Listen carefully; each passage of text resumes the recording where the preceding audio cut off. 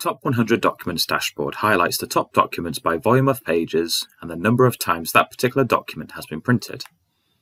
This dashboard will allow you to see what jobs reoccur and in what quantity.